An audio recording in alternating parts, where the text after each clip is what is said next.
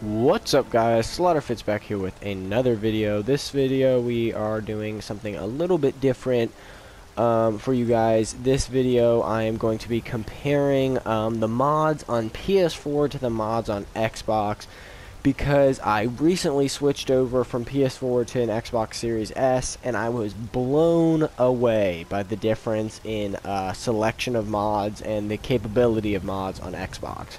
I was personally unaware that there was really any difference between PlayStation mods and Xbox mods. I knew PC mods were, a lot more, advanced and could do a lot more stuff usually. But I thought, all console mods were somewhat the same. Shut up, guard. I thought all console mods were somewhat the same, but no, I was very wrong. I was blown away by the mods on Xbox. So I just wanted to give you guys a quick look. This is obviously on PS4 where I do most of my builds. This is my King build from a couple videos ago that I just hopped on to show you guys real quick. So, believe it or not, this is, not vanilla Skyrim.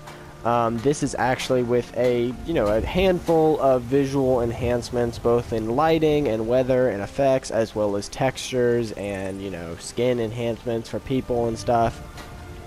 And I'm gonna be honest, it looks around the same as Skyrim. Basic, normal, special edition, Skyrim. I don't know what to tell you. I mean, when I turn them all off, I would say the color palette is a little different and some things look a little less crisp. But, I have, all the highest rated, texture mods on the, mod network.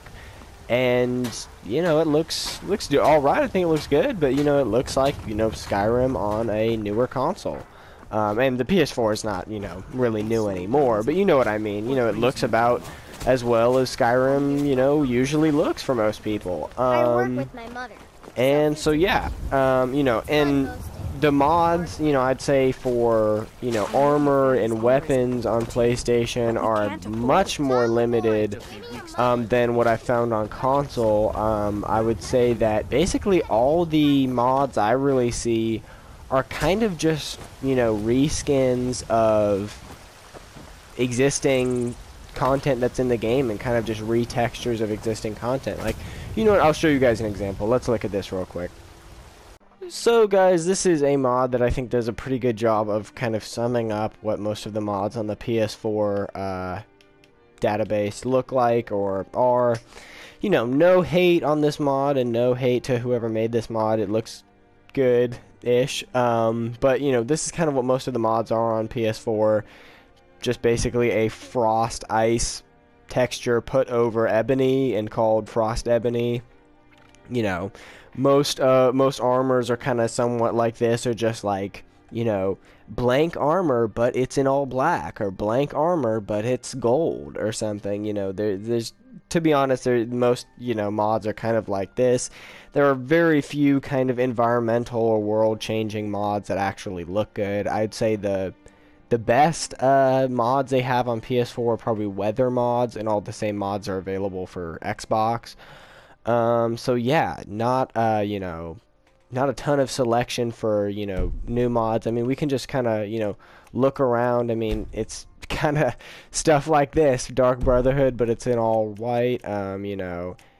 I did a video on this one, Elven, but it's in all black. Kind of just retextures, and frankly, these mods could be legit, but every mod I've downloaded on PS4 that is something more kind of out there like this usually just doesn't end up working, or it doesn't look nearly as good as it does in the photos. Alright, what's up guys? Back here on, my Reaper build from a couple videos ago to show you guys some more of what the PS4 mods are looking like. Yeah, so I would say this is probably my favorite and probably the best looking mod I've gotten on PS4 that I haven't seen on Xbox. And it is not much. It is a enhanced Riverwood. I would say this is the best looking mod I've gotten, and it's basically just adding more trees and more kind of naturey effects to Riverwood Frankly, it looks better in, you know, brighter, better weather, but, you know, this is about the extent of it. You know, kind of adding in more trees and retexturing existing items with existing textures. Not a ton of, you know, I don't know why. I don't know if somehow making mods on PS4 is harder. I know nothing about creating mods. But that's kind of the extent of it. I think this rain effect might be from a mod, the True Storms mod, perhaps. But yeah, I mean, this is the kind of the extent of it. I mean, to be honest, you know, this is kind of just what PS4, you know, mods look like. And this is what mods look like on Xbox. Immediately much better, more realistic sky textures, and the grass looks a lot better. And if that shot wasn't doing it for you because, you know, it's just a fairly still shot of the sky, here's me walking through Whiterun at night. There you can see this amazing sky, you know, space scenery. I've never seen a mod look quite that good of the night sky on PS4. And, you know, just walking through the town of Whiterun, there is a lot more, you know, variation in mods on Xbox of, you know, armor. You can see here I'm wearing, you know, a mod that changes the iron armor to something more unique. A lot more variety in color. I don't believe these fallen leaf textures are in base Skyrim. This is a mod. You know, these grass textures, just a lot more of, you know, environmental building, you know, adding new elements to the world instead of just kind of retexturing existing ones. Basically all of the, you know, environment mods I've seen on PS4 have just been kind of like repainting the ground so it looks more green, or kind of retexturing the existing trees so they look more, I don't know, fitting a certain, you know, color palette. Opposed to the mods on on Xbox are a lot more, you know, completely adding in, you know, new grass mechanics and, you know, physics. And, you know, as you can see here, this is showing off just some more retextured. I have a retextured mod of Windhelm. Sorry about that, guys. I'm in a room I don't normally record in, and I wasn't expecting the fan to turn on. But yeah, like I was saying, this is showing off some retextures of Windhelm, or it was a second ago, and now it's showing some shots of me running through some grassy plains. I think this grass mod I have is one of the more realistic ones, I'd say. I'd say it really has change kind of how the world looks, even from like the map view. The world looks like way greener and more lush, and, you know, I think it just helps with the kind of, you know, setting the tone a little bit more and making, you know, a difference between the kind of cold, you know, short, you know, frosted grass that's in, you know, the higher elevation parts of the map versus the more kind of lush, long, you know, grassy plains grass that's in more of the Whiterun area. Because, you know, that's something I've thought since a kid that is kind of lacking, is that kind of lush grass. I kind of had to use that my imagination to imagine, you know, Whiterun like that. And here's some shots of inside a tavern where, you know, some, you know, improved textures, of course, as well as some improved, you know, clothing and armor textures, and some unique items, of course, like that one guy was wearing a, you know, cloaked helmet.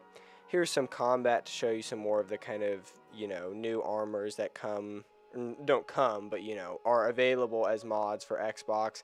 There's really nothing quite like this on PlayStation. Basically on PlayStation, like I said earlier, you're just going to find, you know, reskins of existing armor types.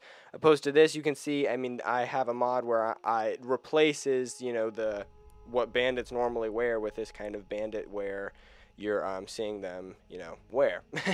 And, you know, I'm holding technically an iron axe in this, you know, footage, but, you know, obviously it's been made to look different and fit a more kind of medieval, more realistic aesthetic.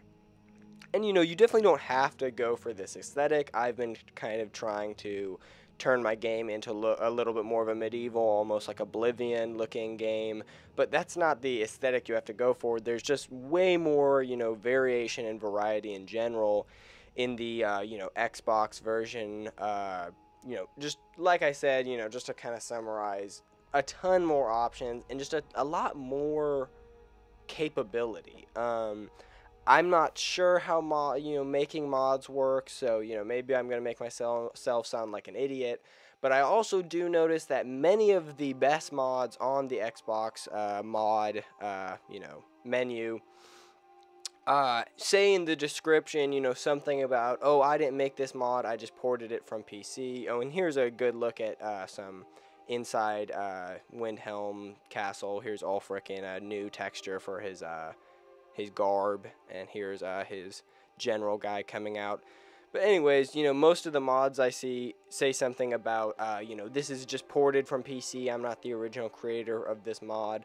So it makes me wonder if maybe, PC to Xbox, you can kind of just convert them, and it's easier to convert PC mods, and maybe that's not really doable on PlayStation.